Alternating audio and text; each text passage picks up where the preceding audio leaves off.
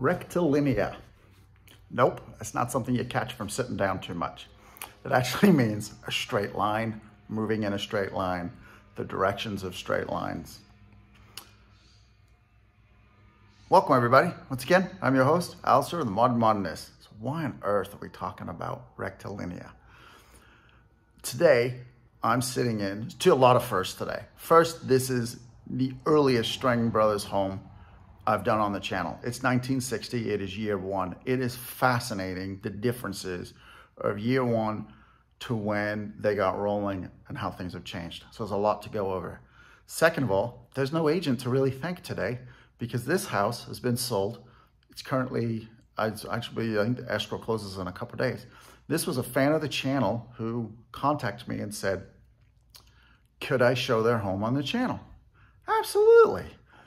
What else that also does for me is today, I don't have to hold back. I don't have to worry about offending or upsetting an agent that's trying to sell a home with anything that they may perceive that is negative. So, I mean, are there sometimes I want to bash houses? No, but sometimes there are things I want to say like, that shouldn't have happened. This should be this way, but I don't want to detract from their sale because that's not fair. I'm an agent too, so I totally get it. So we're gonna have fun today. And yeah, so a couple of things. Rectilinear, why did I bring that up? Straight lines. That's all over in the MidMod movement. It's all over this house and in more ways than one. The fireplace, see, as you can see, those are all straight lines that define squares. That is an example of rectilinear. Another example of, remember, sometimes I have to be careful what I say. Someone painted the fireplace. Seriously? So, no, this should be bare brick. That, hold on a second. It's a fireplace. That actually should be black, that hearth. Luckily, they didn't put a hearth over it, some marble, and then glue it down. And when you go to tear it up, it tears up all the surface concrete. This is an easy fix. You're inside a home, so you gotta be careful. You can't just bring sandblasting in because you have all kinds of stuff going on. But dry ice blasting. They use it a lot in the automotive industry on engine blocks nowadays. It's a little more sensitive and doesn't cause as much damage with dust getting onto other parts of the car. So that needs to be sandblasted or dry iced blasted and taken back to its original form. And what's nice is I can say that out loud and not worry about having to offend an agent that's trying to sell the place. So that's cool. Here's something we have not seen on this channel in any Streng Brothers homes. Air vents on the floor. What? Alistair, you told me air vents, they're always above doorways and ceilings because ductwork runs in ceilings. This Streng Brothers home, 1960, I mean, seriously, this must be, it's within the first 10 or 15 homes built. It's on a raised foundation. Strengs have always been built on slabs. We're on a raised foundation. Every room, there's a laundry room, I'll show you in a minute, that's actually sitting on a slab. The rest of the house is raised. I'll show you how we know this. But let's get started, shall we? So, here we go. This is, what's like I always do, right? We got a front door. Okay, there it is. An original feature that we have, which is kind of nice. See? That's a globe light. That's actually very original. And then, like I said, as you can see, hold on a second, right? So I'm here, right? And we're coming up. We're stepping up some steps because we're going onto a raised foundation. Front door.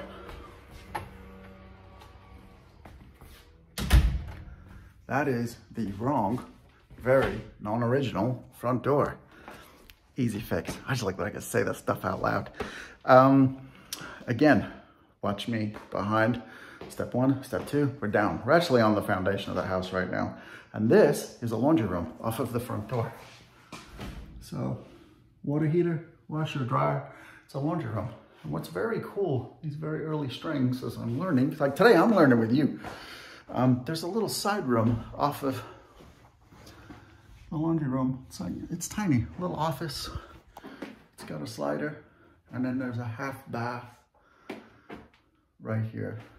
Very, very cool. And there we go. Let's do that. But there we go. So, ceilings. These are throughout this whole house. See if we can get a good view. That light's too in the way. Here we go. This is throughout the whole house.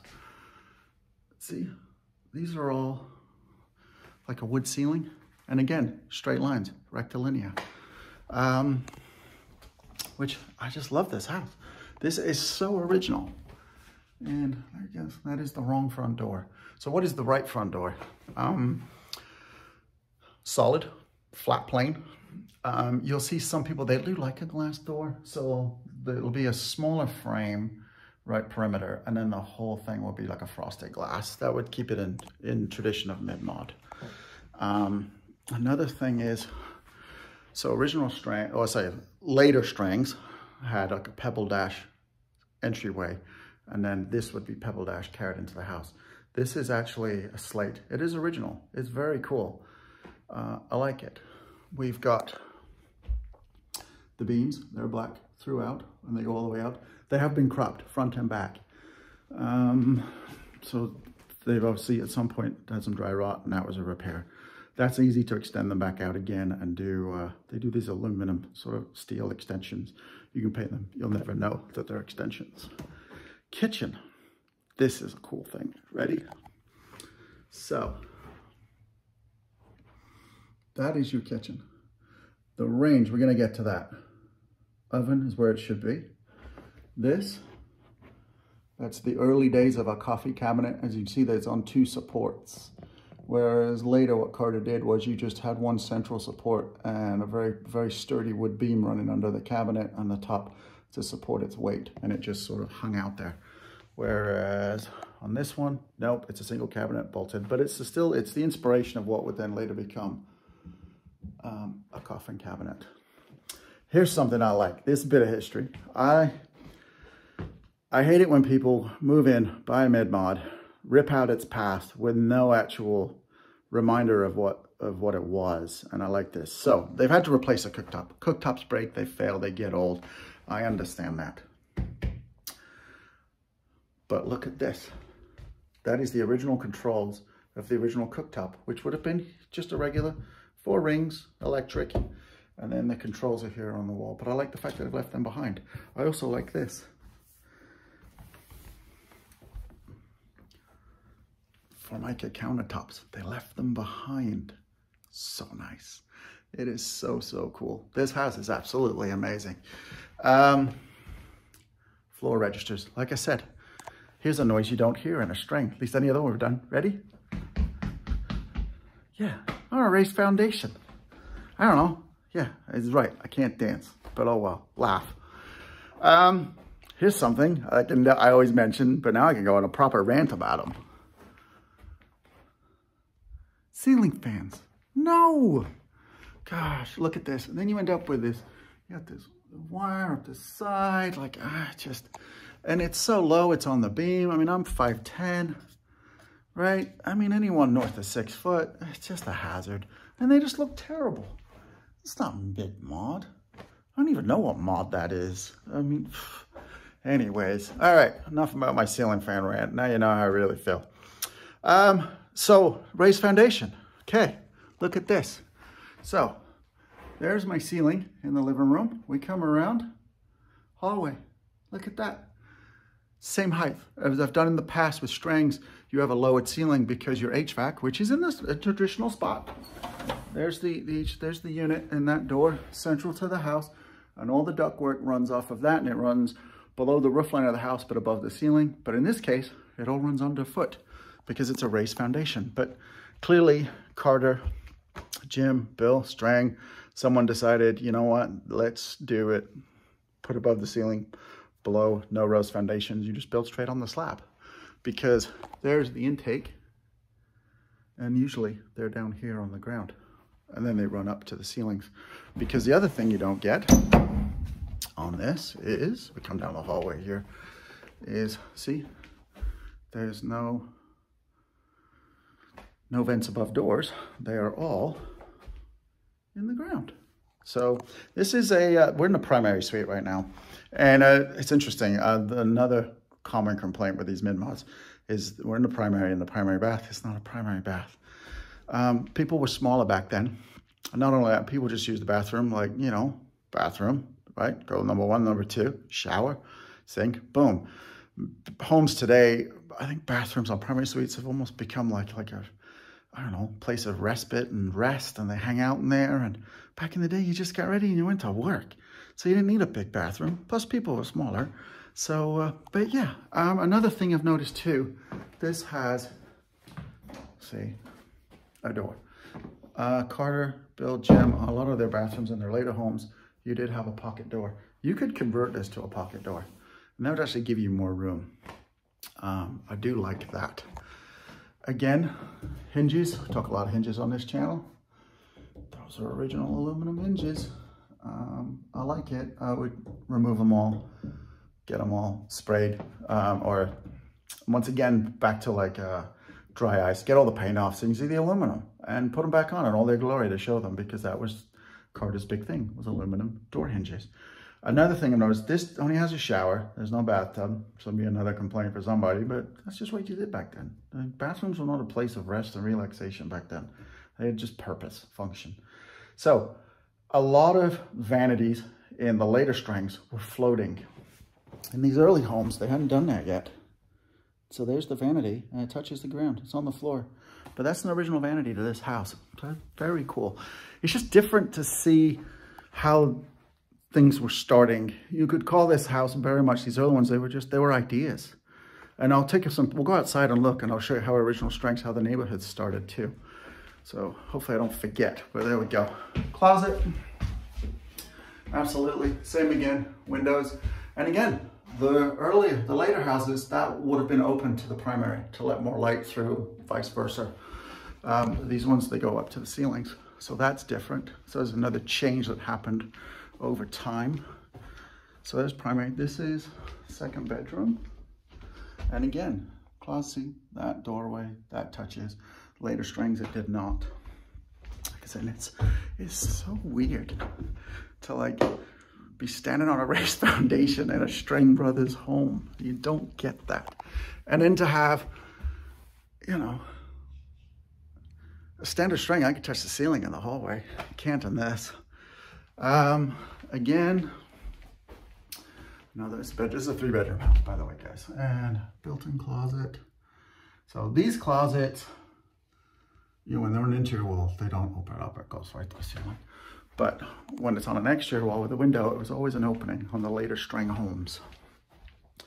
And then closet space in the hallway, typical. It's actually a big house, almost 2,000 square feet. And so let's go outside. And let's talk about outside. Outside cladding. This has been changed. This is not original. It's kind of like the Hardy Brothers, Hardy backer board. It's okay, it works. It's not original. This would have been similar style, but not this overlap. It would have been flat and then butted up to each other. But someone at some point had to replace it, and that's what they went with. These beams, again, see all these in the back? They've all been lopped, and that's fine. But I'd go back to the original way. But it's not an urgent repair. It's more so just to make your home more aesthetic. So we've also got there's 2 storage sheds that have been put on. That one there, sorry. That's actually an additional structure. We're not gonna worry about it. It's not Streng, it's been added later. But these here, I'm trying to figure them out if they were added later or if they're part of the original design. It'd be interesting to get the blueprints. So Streng's always built one structure, and within that structure it contained, you know, like this. It contains your garden shed. So it was attached to the house. You couldn't access it from within the house. You had to leave the house, go on the outside. So I'm not sure if these were original or added on. I can't tell.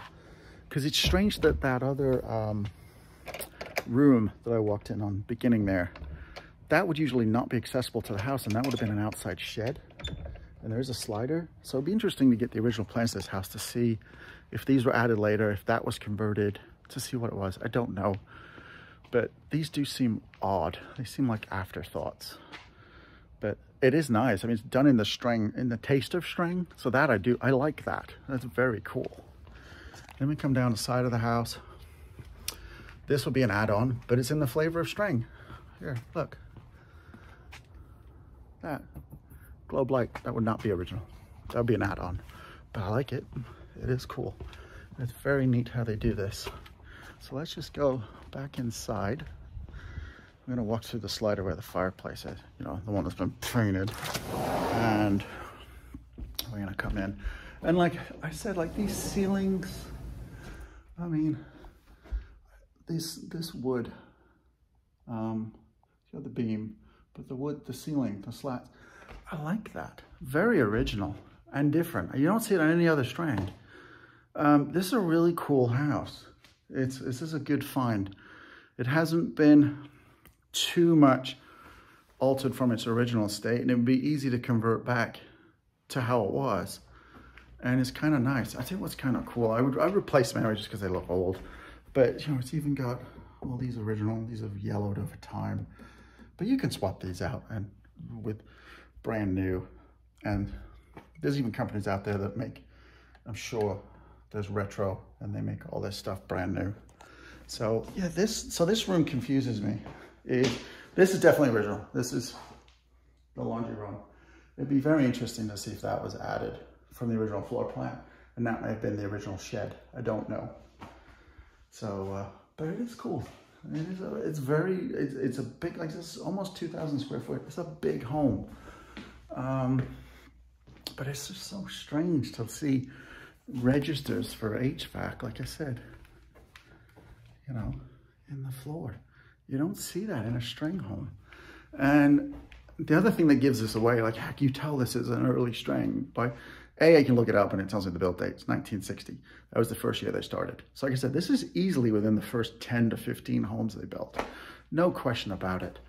But when Bill and Jim started, they would buy a lot and put a house on it originally. So there's no other, look, if we go outside, I'm gonna go outside here, get a full view of the house. And we're gonna, so you can see what this house looks like.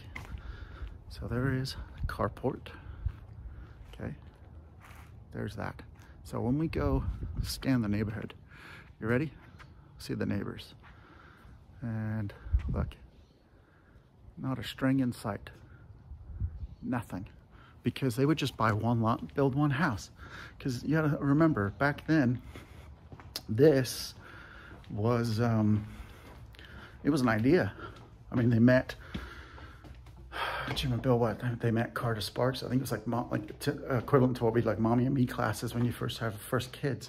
And that's how they met. And I was like, do you want to try this? You want to get together? Do you want to see if this works? So that's how it all got rolling. So these early houses, they were projects. It was like, let's see if this works. Let's see if it sticks. And you can see some of the early stuff here that did transfer over. And you see some of the stuff that was like, yeah, it doesn't work. And so it didn't stay. But it's nice to see that whoever's owned this home over the years has kept it. And the new owner, who is, like I said, is a fan of the channel, so that was kind of cool to get a reach out. Thank you, I appreciate that.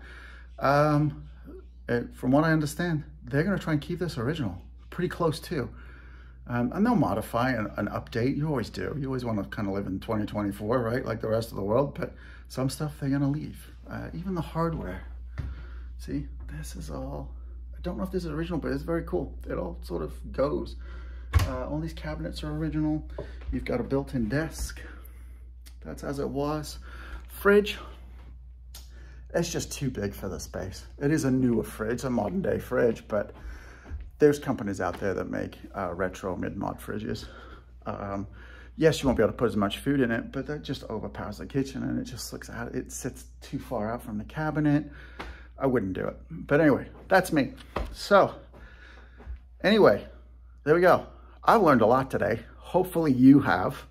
It's been an absolute pleasure that I've been kind of like, you know, able to speak my mind more than usual, which is nice. So if you know me personally, that's a very hard thing for Alistair to do. So this is one of the videos that, you know, hey, you get to see how I really feel. So thank you very much, everybody, for letting me do this. I really appreciate it. It's been fun videoing a house and seeing a Streng this early.